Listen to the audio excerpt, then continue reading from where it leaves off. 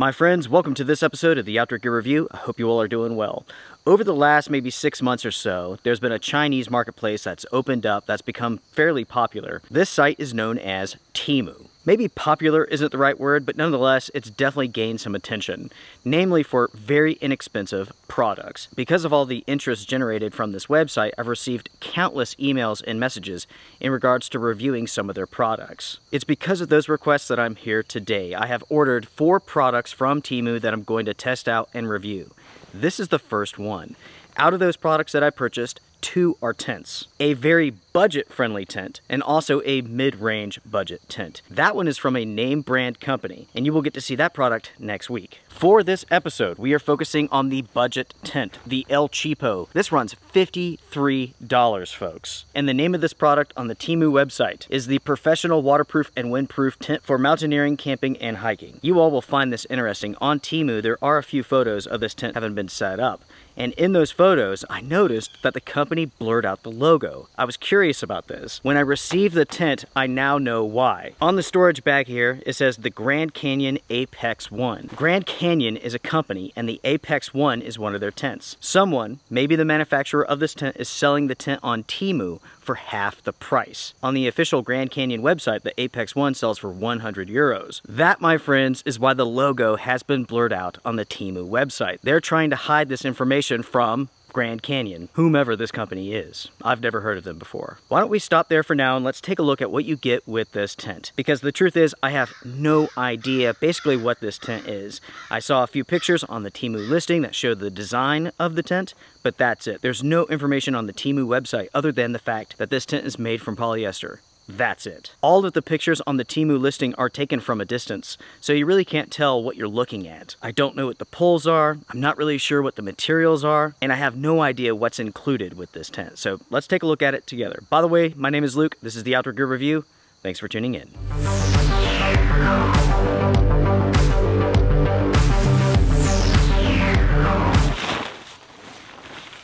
Here we have the storage bag for the Grand Canyon Apex 1. You have a handle in the middle and a draw pull at the top. Folks, I have to say, I'm so excited to check this out. So we have information here about the Grand Canyon Apex 1. There's setup instructions and so on.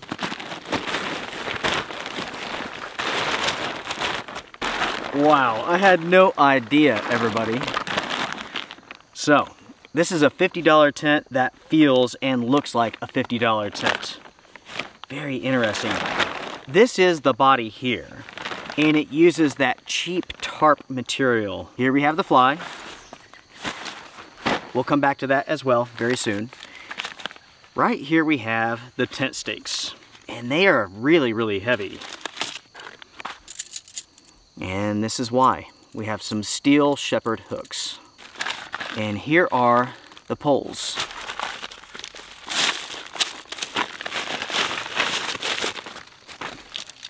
And with these poles, they are made from fiberglass.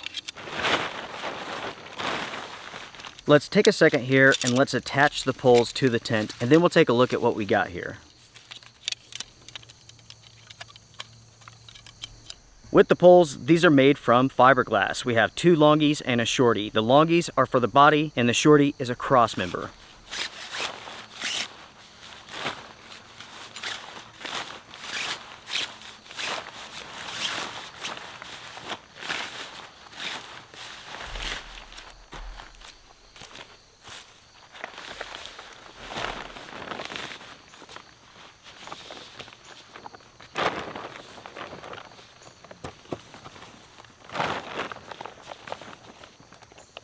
The main body has been set up.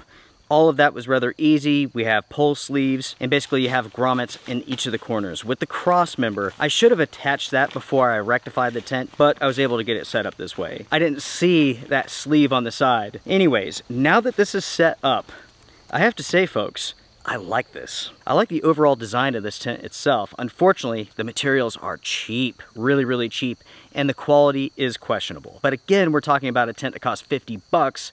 For $50, so far, I'm impressed. Now everybody, let's go on the inside and let's take a look at this tent. What I see here right off the bat is a tent that's rather large. This is impressively long. Here in a second, I'll grab the tape measure and we'll measure it. At the same time, it's fairly high. You can easily sit up inside of this tent if you're sitting on your bottom, not on your knees like I am. The overall quality of this tent is questionable. There's quite a few loose threads.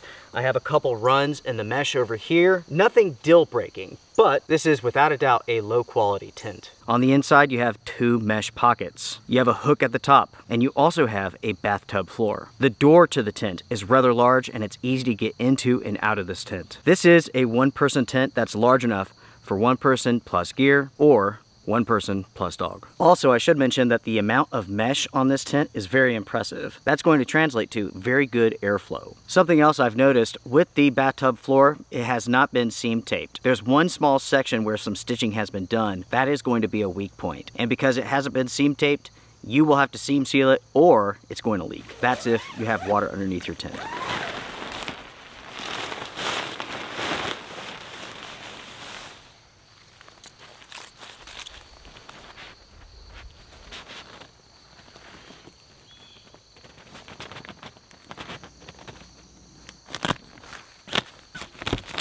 So the Apex one has been fully set up now. It's all staked out.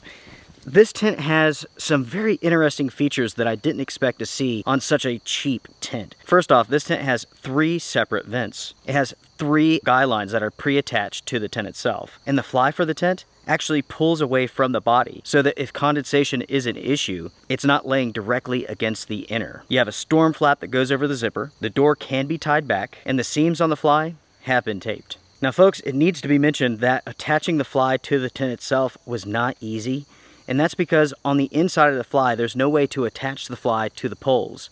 So basically you have this fly that's just laying on top. So if you don't stake it out correctly in the front, on the sides, and in the back, you'll have a situation where the material's sticking too far to one side or the other to be able to pull it over the entire tent. I was able to do it, it didn't take too much work, but it's not as easy as it could be. But again, we're talking about a $50 tent, so I'm not going to complain too much.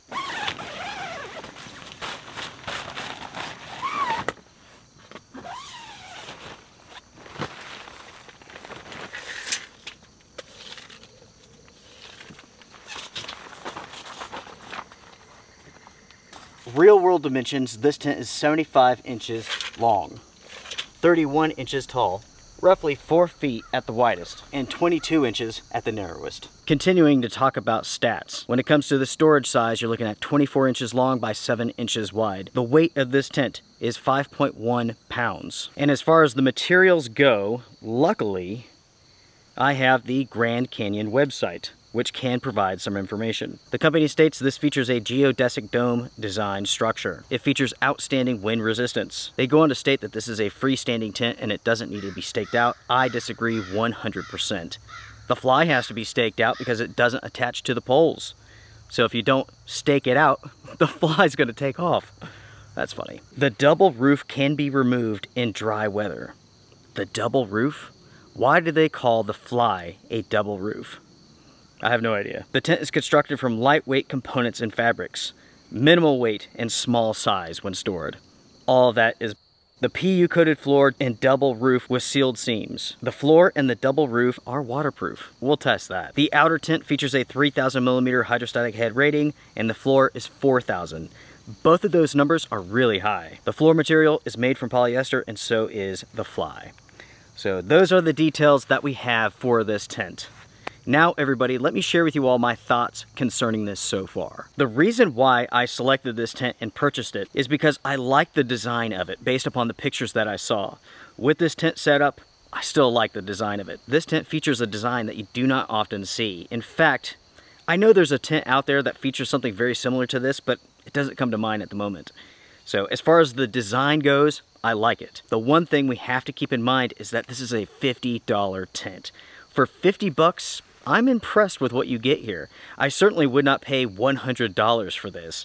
And like what's taking place here as far as like Grand Canyon and Temu, I have no idea. There is an ethical question there that needs to be answered by someone. Does Grand Canyon know that their tents are being sold on Temu for half the price? There's a reason why on Temu the seller is blurring out the logo. Obviously they do not want someone to know what this tent is. Yes, the tent is made from polyester. We're talking about cheap materials.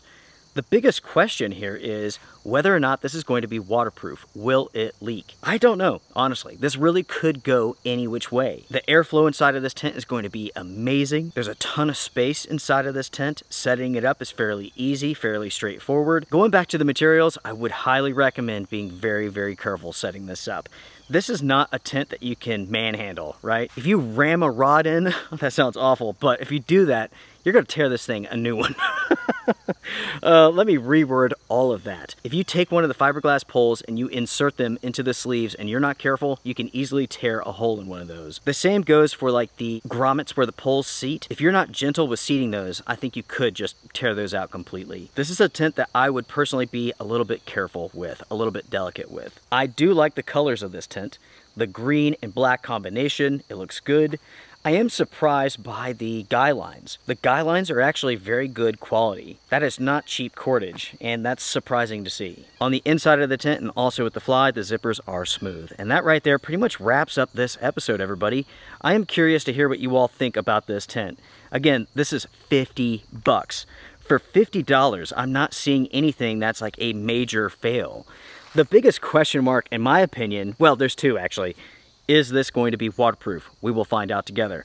Also, does Grand Canyon know about this? I will go ahead and send them a message and see what they have to say. That will be interesting. So in the future, I will comment on that if I get a reply. This tent here has been my first experience with Temu. So far, this is not bad for 50 bucks. Again, I would not spend $100 on this for nothing. But for 50 bucks, I'm intrigued. So coming up soon, I will take this out for an overnight trip and we'll begin testing out this product. And I'm doing this again because there's so much interest in what you can get off of Temu.